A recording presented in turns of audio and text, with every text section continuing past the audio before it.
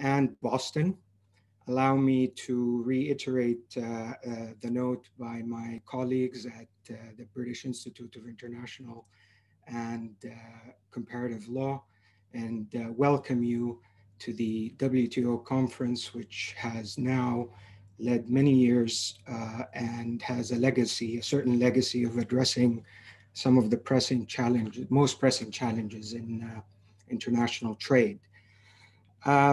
I think our session is especially important, not only because it's such a distinguished panel, but the feelings are generally getting heightened about the United States' role in this new brave world that we're living in. And with a hope or an aim to just hear where are we going one way or another. Before I introduce our distinguished guests, I would also sort of remind everyone about the note that Sir Francis mentioned in his opening remarks, which said that the US now reflects narrow nationalism, which has become infectious. The point has been made several times about the importance of the rule of law, and I'm sure most of you would agree that our judicial members and individuals here from the UK have expressed a general concern about the state of affairs, especially in relation to international law. My perspective when it comes to America is mostly, I don't know if you can see it, you probably can't. This is Alexis de Tocqueville's view about American democracy. So it'll always be an outsider's, but always an admirer. First and foremost, we have Professor Mark Wu, who is the Henry L. Stimson Professor and Vice Dean for the Graduate Program and International Legal Studies at Harvard Law School. He conducts research on international trade and international economic law. His writings cover a range of topics, including the impact of emerging economies on global governance, digital technologies, trade remedies, environment, and foreign investment. Mark also serves on the advisory board of the WTO Chairs Program. He is principal liaison to the Trade and Environment Policy Advisory Committee. He has presented his research before several international organizations, including the G20, OECD, UNCTAD, World Bank, and WTO. Welcome, Mark. Ambassador Charlie Rees is Vice President International at RAND, as well as Senior Fellow leading projects on the economic effects of Brexit, the costs of the Israeli-Palestinian conflict, and national security decision-making, among others. He has over 3 decades in the US diplomatic service, including ambassadorials and assignments that include overseeing economic sections at the US Embassy in London and the US Mission to the European Union. He also served as Deputy Assistant US Trade Representative for North American Affairs and was a member of the NAFTA negotiating team. He was also Executive Vice President of the Clinton-Bush Haiti Fund. He is the recipient of the State Department's Cordell Hull Award for Senior Economic Officers, the Distinguished Honor Award, Presidential Meritorious Service Award, the Rockwell Shanball, I'm probably not pronouncing it right, Award for US-EU Relations, and several Superior Honor Awards. Last but certainly not least is Stephen Vaughn, who is a partner in the international trade team of King and Spalding. He works primarily on international trade litigation and policy matters. In April 2019, Stephen completed more than 2 years of service as General Counsel for the Office of the USTR.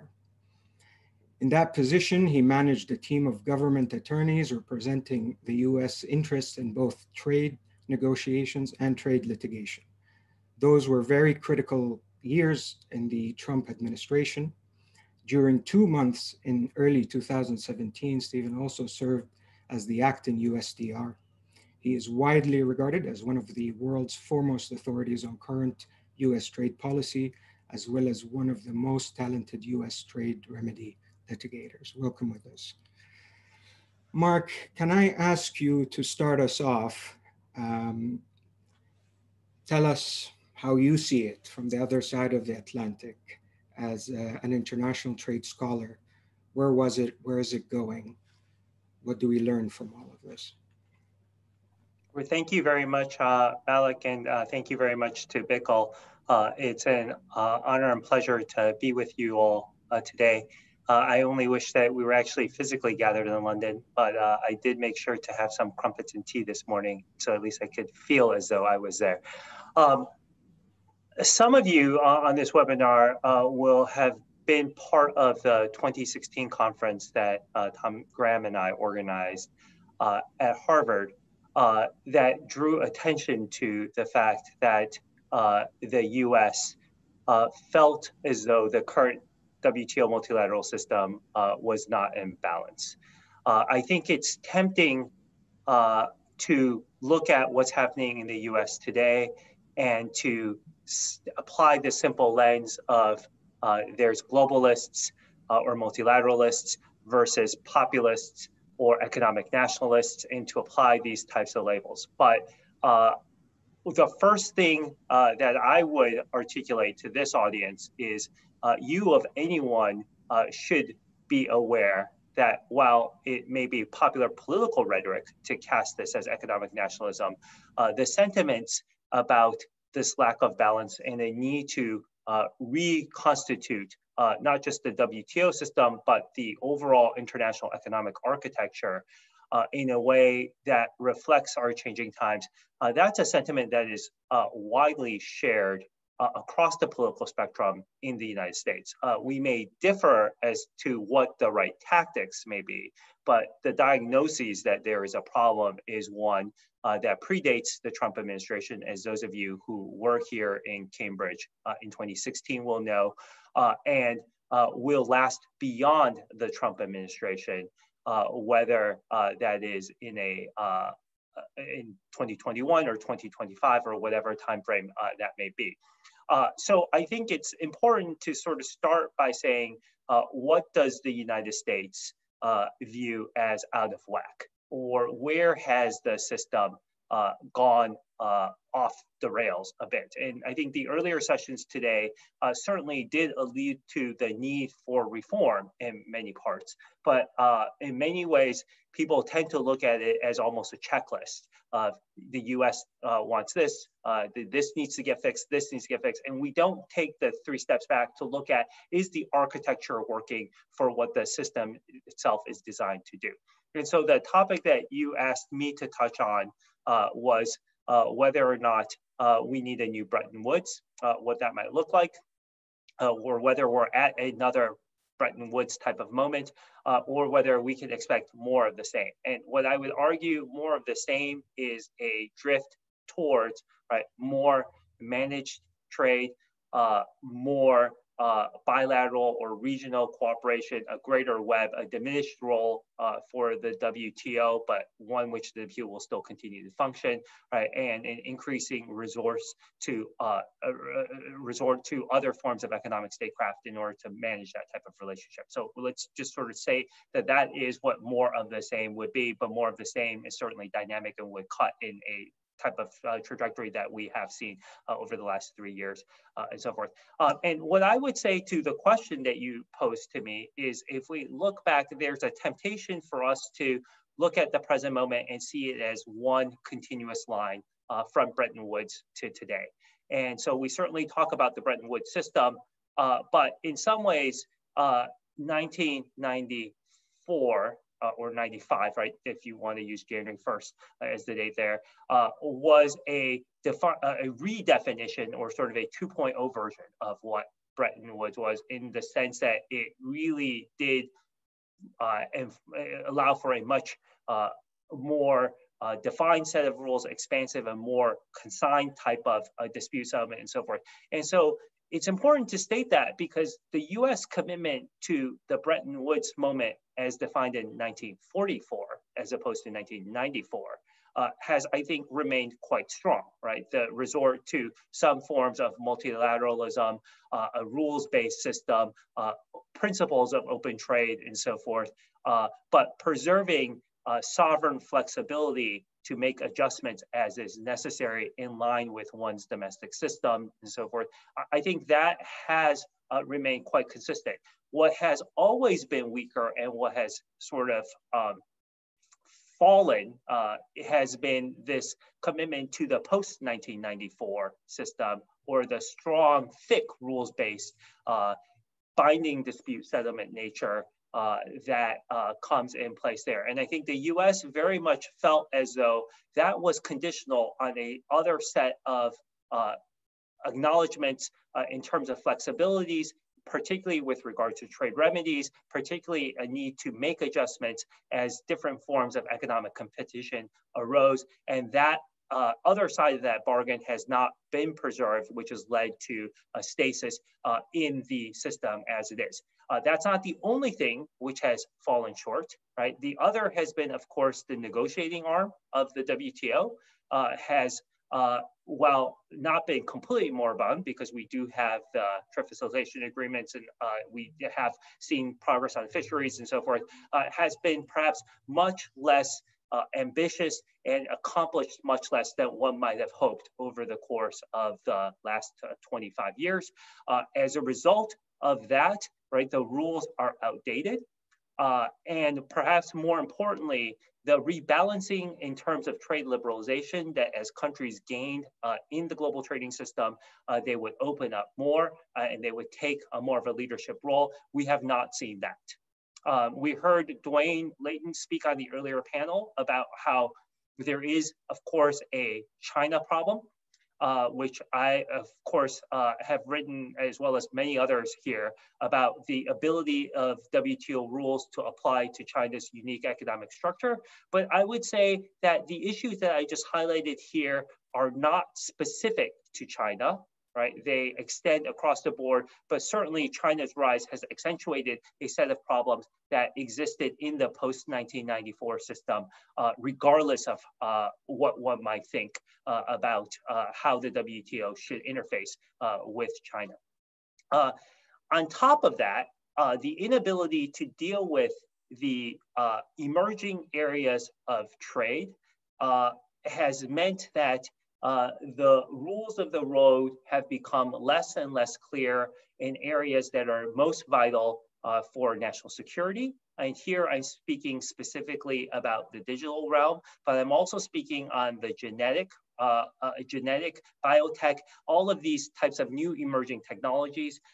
And there is an increasing worry, although there is still a debate in the United States about whether that security risk is one that is purely offshore or threatens the type of security that is critical towards the US domestic homeland and a values-based system that the US has always preserved, as you alluded to in de Tocqueville, that has in some ways always been a bit unique from the rest of the world. So that is the situation here in the United States. I think there is a difference in terms of tactic, in terms of what needs to be done on that. I think there is an acknowledgement on the part of all Americans that certainly what we have done at home in terms of the programs to support those who have lost out on trade have perhaps not been nearly as adequate as one might have hoped. And that there is a need to rebuild the infrastructure and other sort of soft structures that are necessary, whether that's education or job retraining and so forth, that to increase US economic competitiveness. Certainly, I think the US realizes there's a lot that needs to do at home that would buttress its position, but regardless of whether that agenda is accomplished at home and what tactics are used to accomplish that, right, there is something that the US sees out of whack with the world at large for the system to rebalance.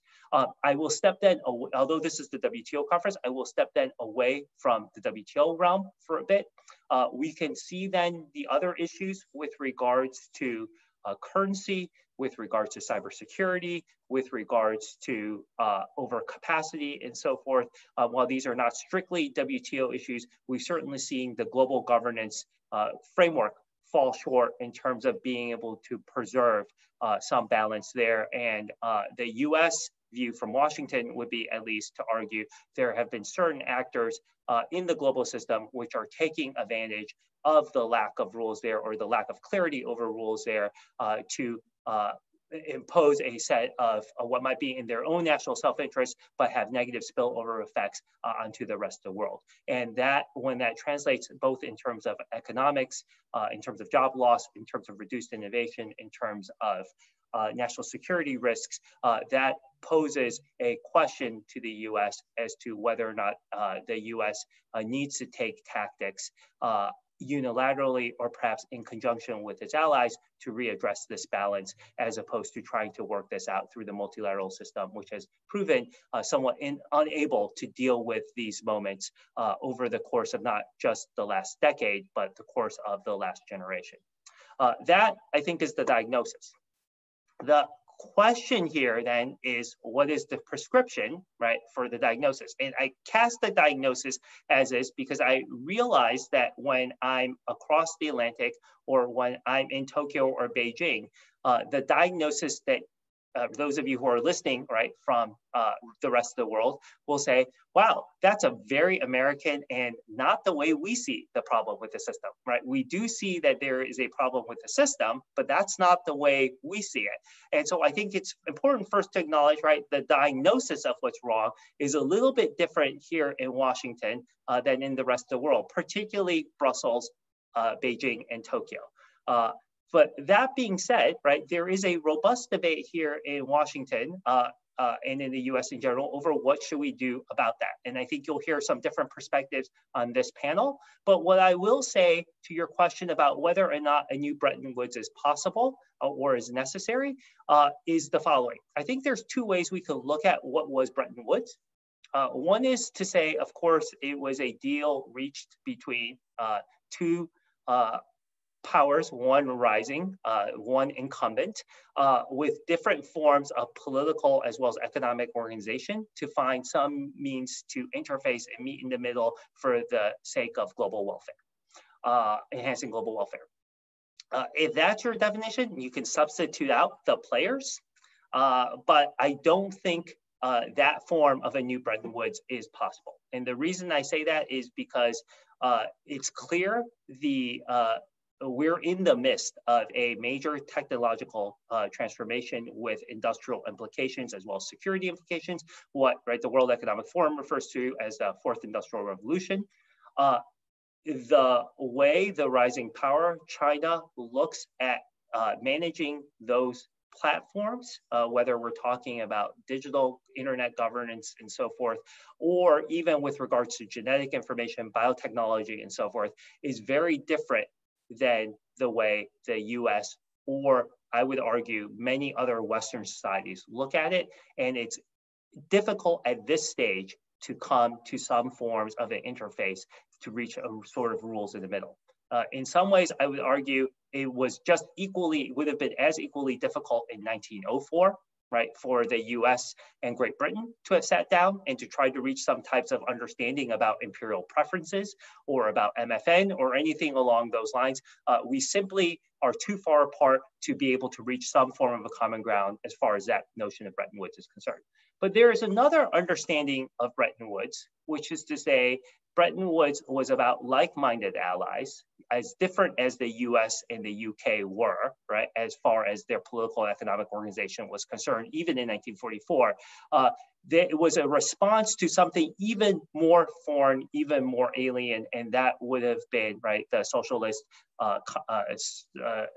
economic security threat that posed. And it was a means by which to shape a common understanding to bridge the differences across these allies in order to buttress their own systems. That's an open question really to my friends across the Atlantic, as to whether or not that type of Bretton Woods project is possible. I think it's difficult without a partner on the other side of the Atlantic.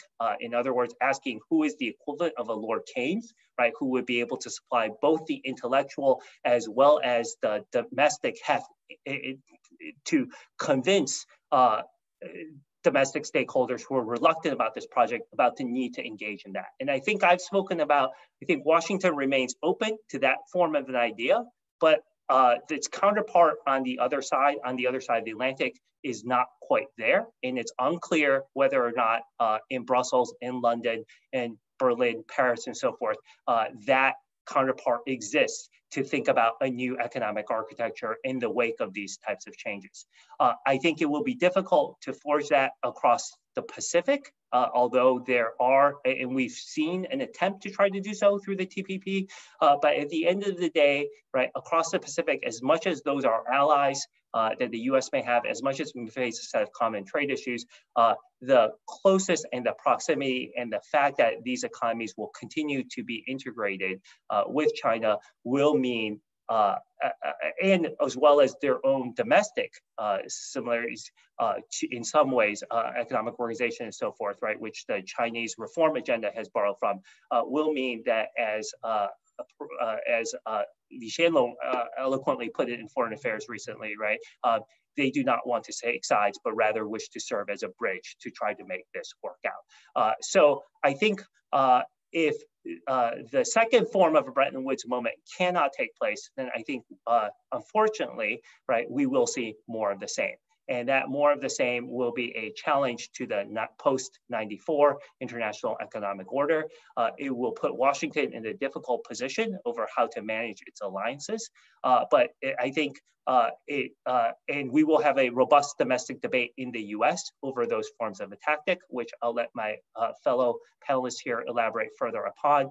But that, in short, is the way I would frame the situation right now across the Atlantic here in the United States. Thank you.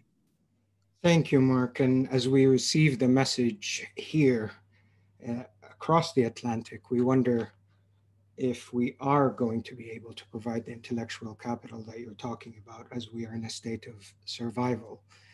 But let me ask you a question or two. I know we need to move faster, but I don't want to miss the opportunity to ask you about trade and climate change, or a multilateral agenda that can meet some, at least raise up to at least 6th or 7th place in everything that's going on in the world. What are your thoughts on that? I think climate change is another example of a major international governance issue where at least the economic side of it has fallen short in terms of meeting a global challenge. I'm optimistic to some extent that we may see greater commitments on that front, but the difficulty here is that those rules, even if they're sector specific, have spillover effects. And so and the difference in terms of understanding what's a permissible subsidy, to what end, how is that provided, and so forth. I fear that in the inability to deal with the overcapacity issue that we saw, particularly on solar panels, right? We squandered the ability of the trade regime to deal with climate change in a manner for the better part of, I would say, at least for the near term, because I think that really, at least in the US, highlighted where there was a clear understanding, right, that there's obviously benefits to cheaper solar panels, but not a beggar thy neighbor type of policy to be applied there, and where there are real job losses and so forth. I think it has really sort of led the US perhaps to be much less ambitious about that. Now, I think across the Atlantic on border adjustments, there's renewed attention to that, particularly in this current commission. It will be interesting to see whether there's new momentum that can be gained in the US on that concept, and if so, what that might lead. But that would be along the lines of that second Bretton Woods type of model that I would offer there. right? And I think that remains to be determined. But that's one issue where perhaps the ball is here in the U.S., right, to decide what U.S. is willing to commit to as far as the domestic climate change policies are concerned. And we'll have to wait to see how that shapes out before we have spillovers onto the global governance scheme. Thank you so much, Mark. Ambassador Rees, if I can ask you to speak now and tell us about a little bit how you see it from the perspective of someone who served, you know, in the State Department, which has a long legacy of being at the forefront of such activities, but has certainly been hollowed out in so many ways. I'd love to hear your views as to an agenda, whether it's a G20 agenda or a G2, as China would like it to be. I think you're on mute, by the way.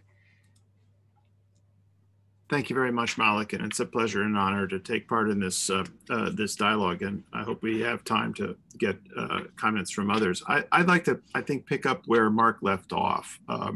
I think it's right to think of Bretton Woods and what Bretton Woods meant, and I would associate myself with the second definition of Bretton Woods, which was that it was essentially an organization and a description of the way forward amongst countries other than the Soviet Union, even before Kennan and his containment theory emerged. And it's probably fair to say that international economic cooperation, broadly speaking, had a lot of successes in the 70s, 80s, 90s. I mean, you think of the agreement to the energy sharing mechanism in the 70s that was the IEA. You think of dealing with exchange rate imbalances, which put at risk the entire international monetary system in the Plaza Accords in the 80s. You think of the very redesign of the global trading environment that we're talking about today, and other things were addressed in the 90s. And I think we may be at such a moment again and need to feel, to kind of go back to first principles and figure out how to deal with the problems that we face and the emerging problems, the climate, the services, the industrial policy, state enterprises in a broader context. And rather than a G2 or vesting hopes in the G20, I actually am a back to the future advocate. I think that we should go back and look at the G7 of the classical period. Now, those of you who are sort of G7 historians may recall that the G7 was originally, of course, the G6 in the meeting in Rambouillet, and the Canadians weren't added until the year later. But for the first roughly 20 years, the G7 met annually, well prepared through a Sherpa process for outcomes and that were those kinds of positions of economic leadership that the seven, plus the EU, of course, could take to address the problems that the world faced. In that classical period, the G7 leaders had at their elbows, quite literally, the ministers of foreign affairs and the ministers of finance, or when they were talking about trade, the trade ministers. That allowed them to do good things and to explore real solutions that then could be referred to other institutions for carrying them out. What happened later is somewhat by guilt. There was a feeling that the G7 itself was an elitist organization, needed more exposure to the developing world. That was politically useful. And so there were a variety of countries, South Africa and Brazil and others, who were invited to G7 meetings. And then, of course, also the Russians became involved, first as a P8 kind of political discussion after the G7 meetings, and then as a full member of the G8 beginning in 1998, I think. I think we need to think about reviving a G7, an effective G7 of the classical genre, where the 7 leading economies of the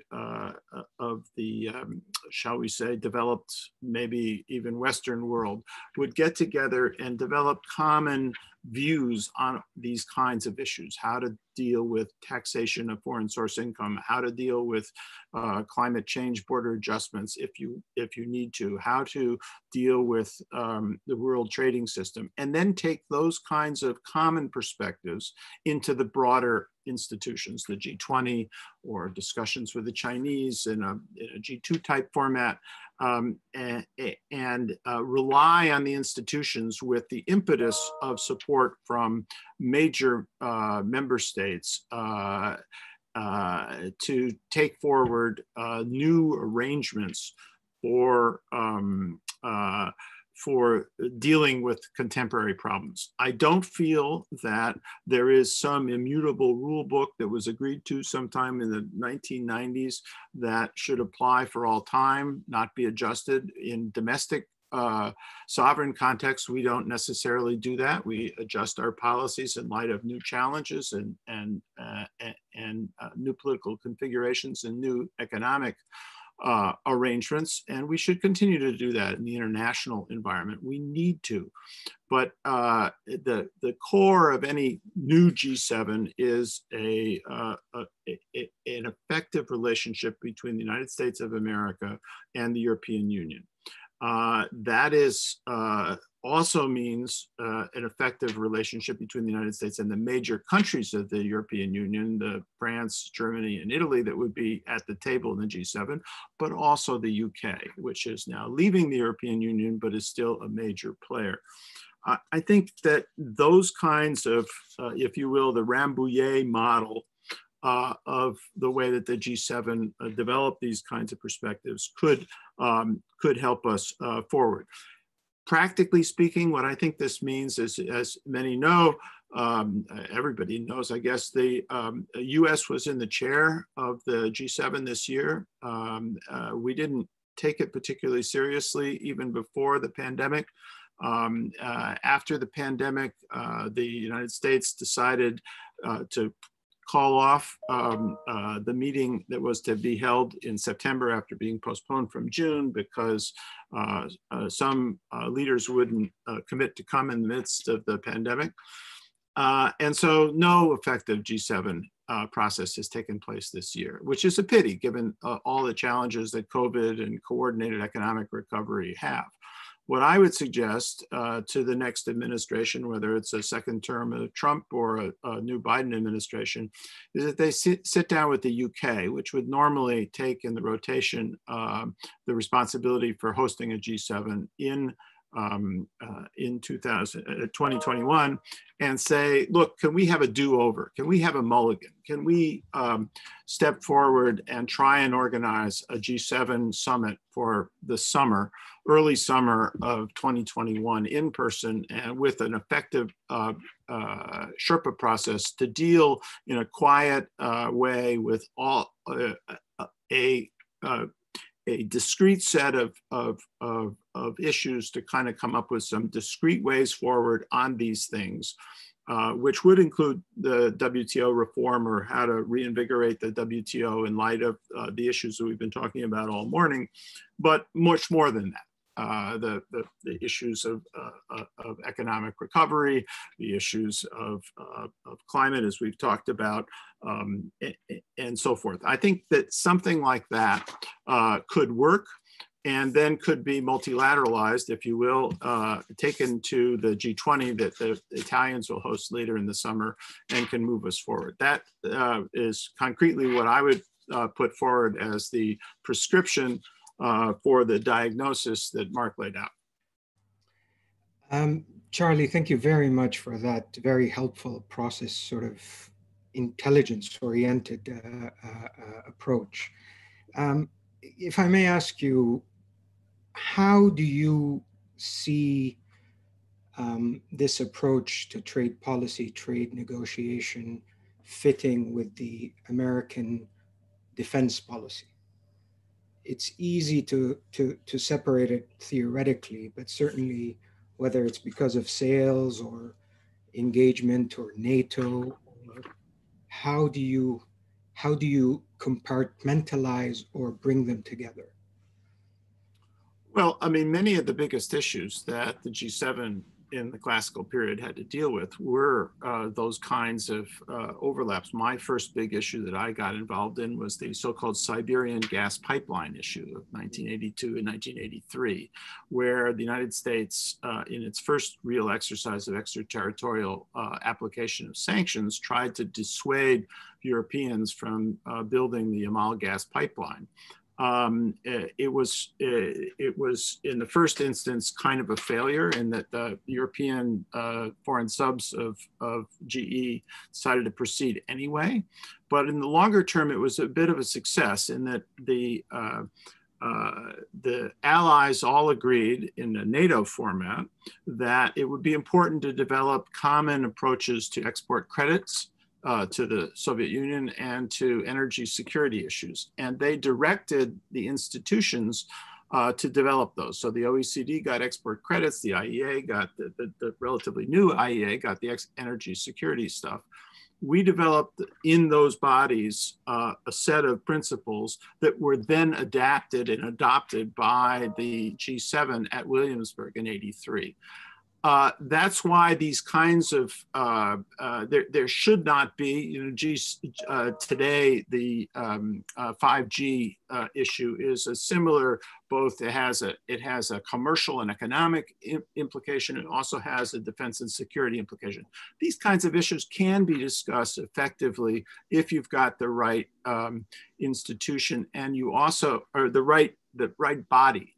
The virtue of the G7 is it isn't an institution. It is a rotating caucus that's small enough to get things done and has significant enough players that if they agree on something, there is a basis for which to take it to other institutions and bring it through with other players. Thank you very much. That's very helpful. Stephen or Mr. Vaughan, I'm particularly proud because you've been dubbed like the trade Hamilton or Hamiltonian in your approach, and I proudly went 3 times to reach Hamilton, the original cast. But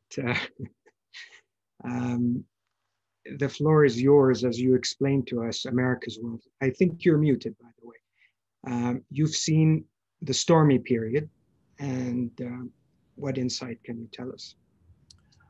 Well, it's good that you've seen Hamilton.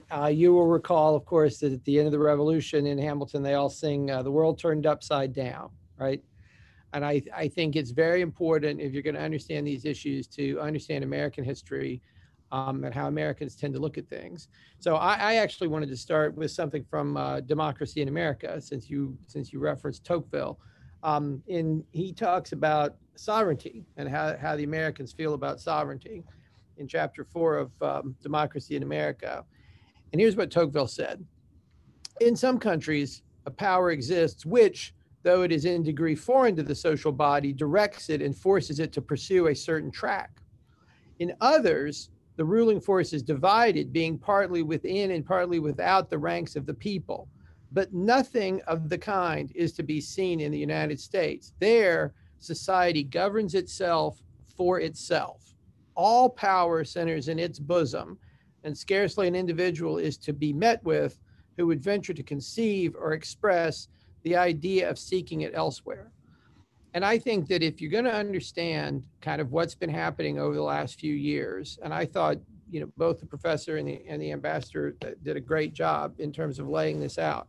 You have got to accept that the Americans are brought up on this notion of absolute national sovereignty. The power of the United States belongs to the people of the United States. They get to pick the president. They get to pick the Congress.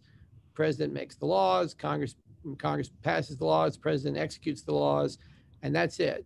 You will never hear an American elected official go on television and tell the American people, well, I wanted to do this policy, but international law says I have to do this other policy. That's just never going to happen. And so this has led to issues in the past, obviously, when the U.S., whether we walked away from the League of Nations or whether there were controversies over some of the things we did during the Cold War or controversies over some of the things that we did during the Iraq War. There's always going to be tensions over this view that the Americans take, but it is absolutely grounded in American life and in the American experience. And anyone who seeks to talk to the Americans or negotiate with the Americans or interact with the Americans has to be prepared to take that into account. So I'm just going to make a few points kind of in addition to the points which have already been made, which I think have been extremely helpful. So if you kind of think about this from a law perspective, right?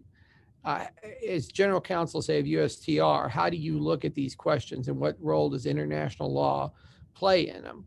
Well, it's fairly limited, to be honest. The most important question from the perspective of an American president is, what are the powers that have been granted to the president under the Constitution?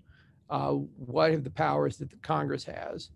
And then the president, if it, is any president really, is going to feel that their obligation is to use those powers in a way that will redound to the benefits of the American people. Now, I think, Charles did a great job of explaining how things like G7 summits and cooperation with our allies and working together and coordinating policy, a lot of times that's very much in the interest of the American people. And I think our history has shown that the Americans can be extremely flexible in terms of working with other countries and in terms of trying to build international cooperation. But that's something that we tend to do as a matter of policy and not as a matter of something that we're obliged to do or required to do by international law. So I think that, from our perspective, the first question is, what are the president's authorities under the U.S. law? And that's tended to be that was the first question for us. And that's going to be the first question for any U.S. policymaker. And then, within that, obviously, you take the views of other countries into account. And there's a lot of times when it makes sense to cooperate. But the first question always is going to have to be, what do you as an elected official see is in the best interest of the Americans? So when you start talking about how does all of that kind of fit into the WTO, I think Mark did a great job of explaining we're going to have this difficulty between sort of the way we tend to look at things and the way people in, say, Brussels tend to look at things. We felt like that when we joined the WTO, we agreed to a certain very specific set of rules that we committed to comply with, and the Americans believe that they have complied with those rules. But I think a lot of people in Europe in particular felt that we had agreed to a process where we would accept whatever new judgments or rules came out of that process, whether it was through the appellate body or not. And that I don't think the Americans ever agreed to. And the Obama administration raised this in the context of, some of the vacancies that came up on the WTO appellate body, even when they were in power.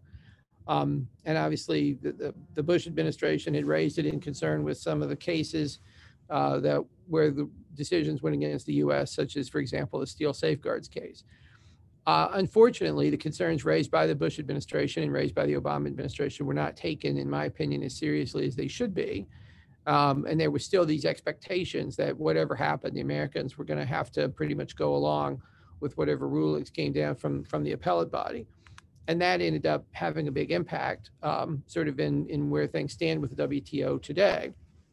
So I think the real question is going to be, to what extent are other countries, and particularly the European Union, because I agree that that's the key player here, to what extent are they prepared to work with the United States as it is? In other words, accept the fact that Americans are going to keep celebrating Independence Day. They're going to keep being the type of people that Tocqueville described. They're going to continue to believe that, for their perspective, it's absolutely vital that their elected officials be directly responsible to the voters. And are we going to look for ways to work together, given those constraints on US policymakers?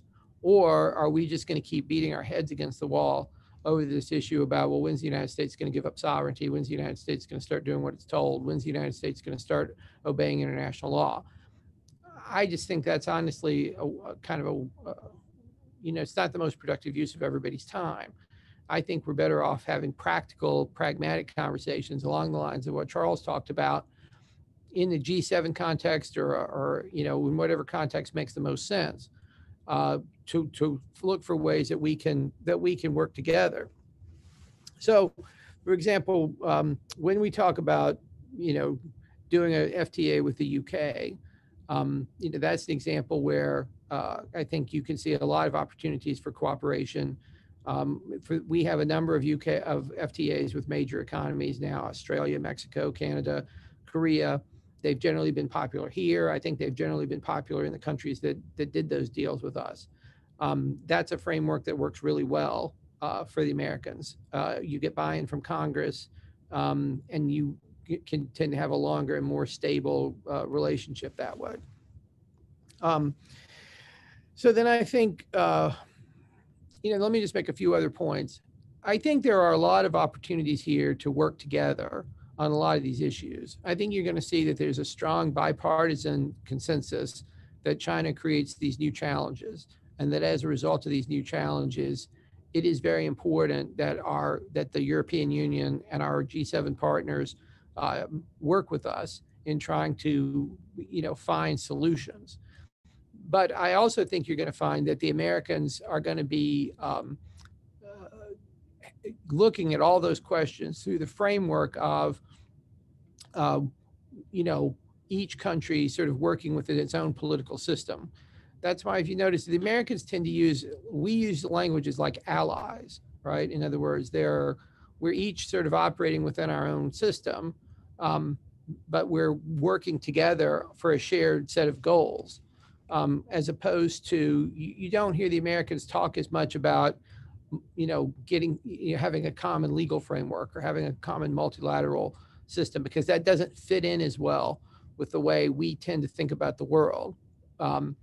And so I think that's the real question. To what extent are other countries prepared to work with us and cooperate with us? I don't think it's going to be a simple question. But I think at the same time, I don't think we should be so romantic about how things were in the past, right? I think, as Charles pointed out and as Mark pointed out, these have been complicated issues for a really, really long time.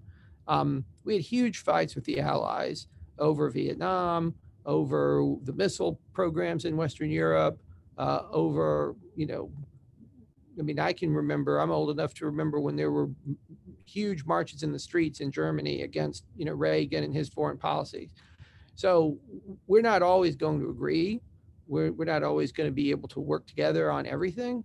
But I think what they did do in the period, say, from 1946 to 1994, was they did a very good job of keeping things at a practical level and working together as much as they could, even if that meant having to do things like the Plaza Accord or other things in order to deal with some of these imbalances. So I would hope that we would move in that direction and have less sort of argumentation over legal questions and kind of more practical conversations about policy questions. Thank you for that. Before I open it for questions and also if there are comments by the other speakers, if I were to tell you, can I ask you this question? Let me frame it in a way, and I beg for your indulgence. If I were to tell you that, in the UK used to be, in terms of the trade dynamics, used to be in charge of pinning every agreement that brought America and Europe together. Now that it's not in that role, it's very hard to see who would mediate that conversation the way that in a sense that made the UK relevant, independent of Europe. What I'm struggling with, though, in what you're saying is is whether or not you genuinely and truly believe that people around the world or other countries believe that they want the US to let go of its sovereignty or any of its constitutional arrangement, or the Constitution for that matter. And I think the other side of this point, this is America's world. These are the institutions and laws and tools and allies that America created. And it's not just GATT. I mean, even the Marshall Plan, which was a magnanimous act by the US, was done so that not only to help the EU, but also to manage Soviet intervention. Today, we're letting go of this whole system. And just as the US is formulating these bilateral and FTA agreements, China is doing that. And there are people, the allies in the middle, who genuinely want to be in the US side, but they're stuck because an African president, wherever he is, or in Central Asia or so on, they don't think they're going to get a call with the president even in the 200th day in a year. Do you really think that people are against American sovereignty? Do you not see that this is part of the American design of the world? I mean, it's not limited to the continent. I mean, the US influence and assets and interests is all over the world. The only difference is presidents didn't need to be loved. They just understood their role in the world. I'm a little confused in terms of what you mean. I don't think anybody in America really believes that America runs the world. I mean, I don't think anybody really believes that America like made the world or created the world or set up the world or any of that. I think these were all, hard fought negotiations. I mean, Charles was there. A lot of these folk remember when we did the negotiations over GATT or over the Uruguay round or over the Tokyo round or any round you want to mention. I don't think there's any examples of American history of the Americans just walking into the room and saying, okay, guys, here it is, just sign on. It was never that. That's never what it was. De Gaulle was happy to he pulled France out of NATO in 1968. Harold Wilson told Lyndon Johnson he wasn't going to support the US in Vietnam in 1964. We had arguments over the Plaza Accord. We had arguments over the Nixon shock in 1971. We had arguments over everything from Ford sales corporations to subsidies for aircrafts to, lots and lots of issues for a really, really long time. It's just, it was the idea that the U.S. was sort of, doing all this on its own, or that the U.S. was paying for everything, that the U.S. was sort of propping everything up. That was never true. It was an alliance. Countries made their own decisions.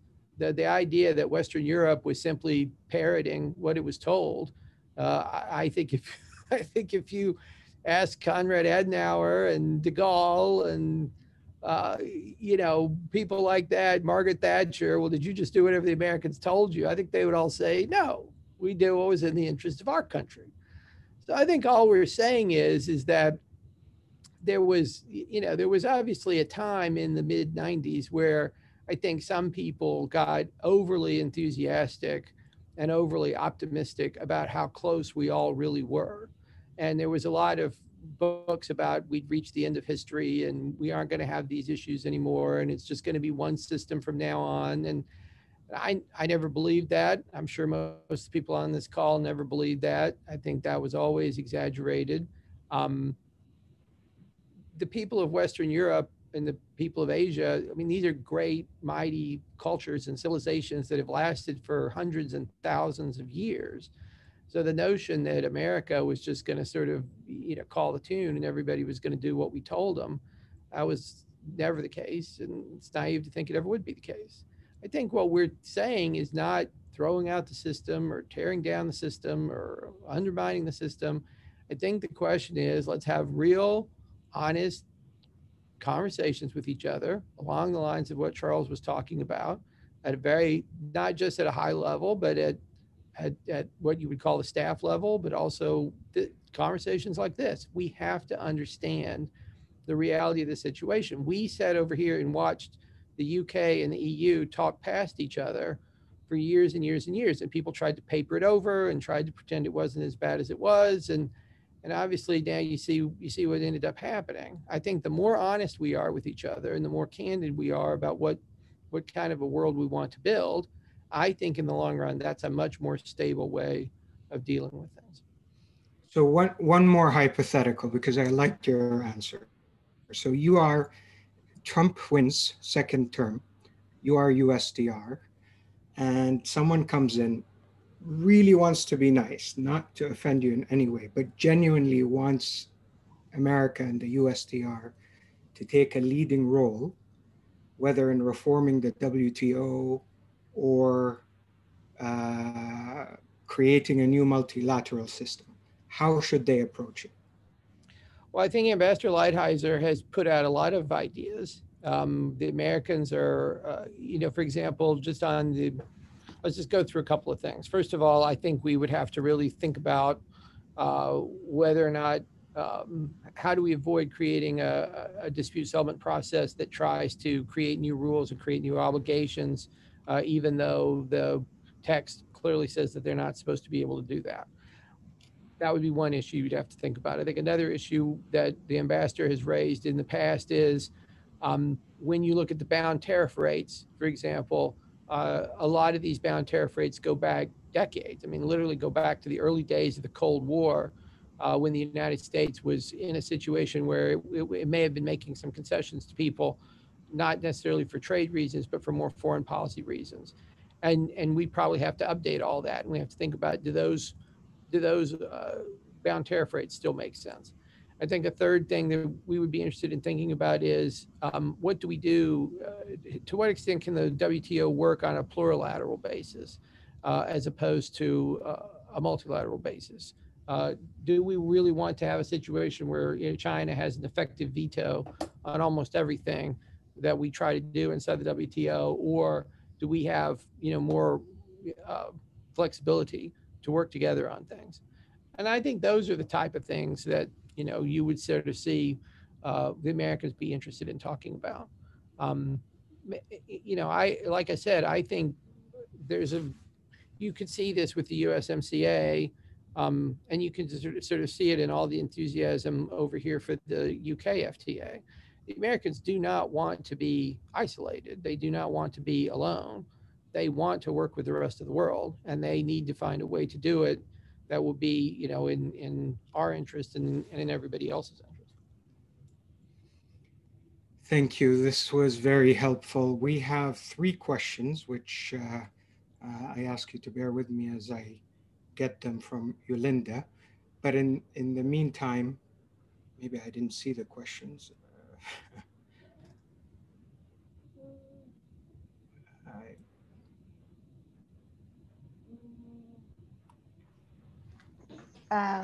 Malik, there is a Q&A page at the bottom of the...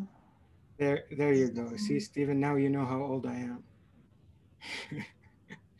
All right, I have a question about, do you see it as well, Mark, about the DSU? So that I think is yours. And yes, we have, and you got 2 questions from Mark. Do you want to answer first? Sure, I'm happy to take a shot at it, although I think the question posed by James on Article 1714 on DSU is one that was directed towards Stephen's remarks, so I'll defer on that question to Stephen. The other questions which were posed to me was one, of course, James is always spot on, but let me just read the question for everyone else, right?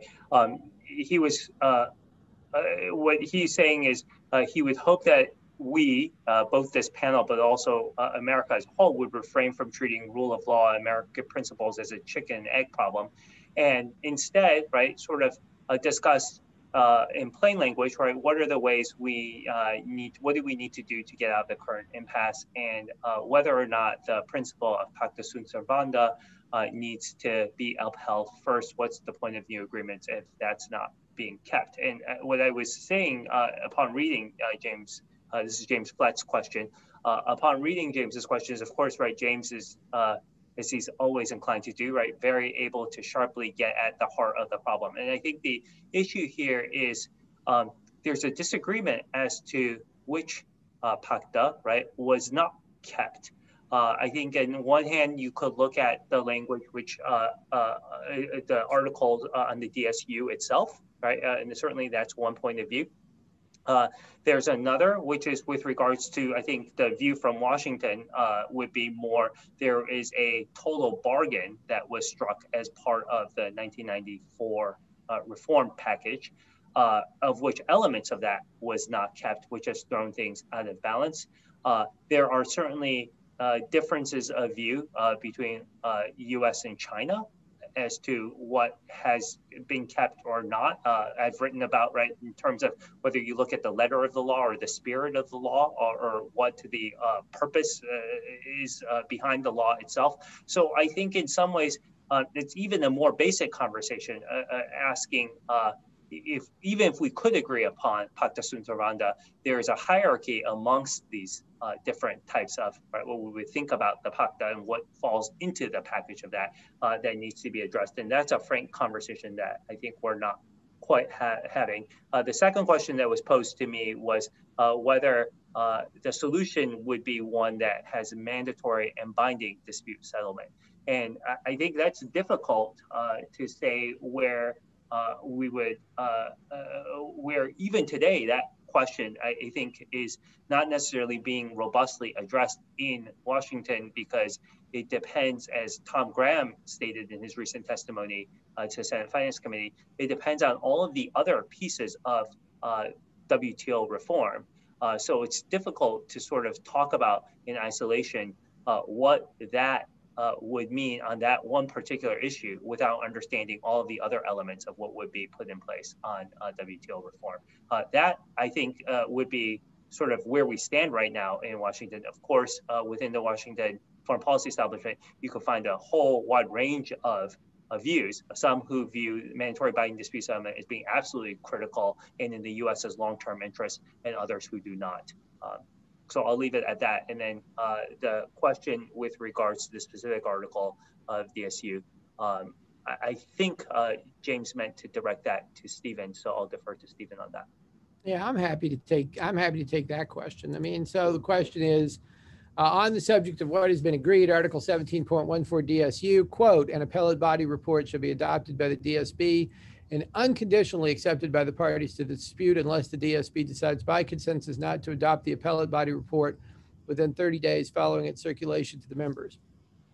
So I think there's a couple of, I guess the implied question here is apparently the Americans have just decided that whatever comes out of the appellate body is something that they will agree. I guess if we're going to sort of go back and forth in terms of what's actually in the appellate body, we will all recall that Article 17.5 of the DSU says that in no case shall the proceedings of the appellate body exceed 90 days. But apparently there are people at the WTO who believe that the appellate body can take more than 90 days and issue a decision that is then binding on the US under Article 17.14. That doesn't really make a lot of sense to me. If the text says that you have to issue within 90 days and you don't issue it within 90 days, then it seems to me that you don't actually have a decision of the appellate body. Article 3.2, of course, says recommendations and rulings of the DSB cannot add to or diminish the rights and obligations provided in the covered agreements. And of course, as we know, the United States doesn't believe that the appellate body has complied with that rule as well. So I think that we have a choice. We can either quote, text at each other and try to sue each other and try to force each other to do things through a litigation process, or we can come together and have, real practical conversations about what are the real differences here? What can we do to work things out? I understand that a lot of people thought that in 1994 and 1995, the Americans had agreed that they would pretty much do whatever the appellate body told them. But that's not what the Americans think. And I think you're going to find that whoever wins the next election, I don't think anybody from America is going to come to Geneva and sit down and say, well, you guys rule and you tell us what our trade policy is going to be, and then that'll be our trade policy. I don't think that's realistic. Now, we can sort of have legal arguments and quote text at each other and go back and forth over that. I would really like to take all of this out of the hands of litigation people. I think there's been too many lawsuits. I mean, I'm a litigator. That's what I do. And I can tell you, we're not the best people to resolve international differences. We're going to always sue each other. We're going to always try to win lawsuits. We're going to look for texts and things that we can point to. We're going to press arguments to the nth degree. You don't want people like me, trying to resolve those type of disputes. Disputes among large nations need to be worked through by, ambassadors and people who know how to negotiate and people who know how to see kind of the bigger picture. There may be possibilities there, and going back to ancient time, going back to the 19th century in Geneva, there have been situations where negotiators thought it would be helpful to get guidance from arbitrators, and that arbitrators could help them answer specific questions of fact, or sometimes even questions of law, that would then feed into their negotiating process. But policymakers shouldn't really be taking orders from litigators. That's just not the way it should work. Thank you, Steve. And I'm cognizant of the time, but I do, since you mentioned ambassadors, I would like to give Charlie the opportunity to say something about how would a diplomatic trade approach would look like under a Biden administration. Well, let me just say, first of all, it's been a very good discussion, and I think put a lot of issues on the table, and I hope the participants have benefited from it. I would say, as a diplomat, a former diplomat, a recovering diplomat, but also as a trade negotiator. I was a trade negotiator in NAFTA, as you mentioned at the outset. I would say that the reliability of your word, the PACTA aspect of agreements reached matters. Of course it matters. I mean, you can't expect allies, you can't expect counterparties of any sort to be willing to make concessions that are bound up in an agreement unless you're reliable about how you carry forth the agreement. But the world changes, the problems change, and what is really important is to avoid posturing and to build consensus for cooperation. And that's what we need to think about. And I think that the next administration, whether it's Biden or Trump, but particularly if it is Biden, there will be a change in tone in transatlantic affairs. And we will look to the EU to work with us to find solutions to difficult economic problems and other problems. The EU, though, the Europeans, collectively and individually, need to respond to that. It is not going to be a situation where the United States, under President-elect Biden and his administration, is going to say, oh, well, everything that we stood for in the past, we don't stand for anymore, and we're going to take our policy lead from Brussels. It takes two to negotiate. A negotiator's task is to look behind the guy at the table and find out what kinds of pressures he or she is under, and to help he or she to find the solution that works for you, but that also helps with the pressures behind the other side of the table. And I think the tactics of how to do that, that's negotiable. I have an idea. I think that going back to the G7 would be really very helpful. But fundamentally, we have to deal with the problems as they are and find solutions that work for now and as far into the future as we can see. I want to thank you, each one of you, for bearing with me. This was an absolutely enriching session transatlantically. We look forward to inviting you here in London, hopefully during better times, and to watch Hamilton as well here in London. That would be great. Thank you so much. Thank you very much, Malik, for chairing this session. Thank you very much to the speakers for the excellent presentations. These have been 3 terrific sessions. More eminent speakers and insightful discussion is lined up for the panels tomorrow. We will start tomorrow at 9 a.m. to accommodate the Asian and Middle East time zone. So thank you very much again. See you tomorrow. Thank you.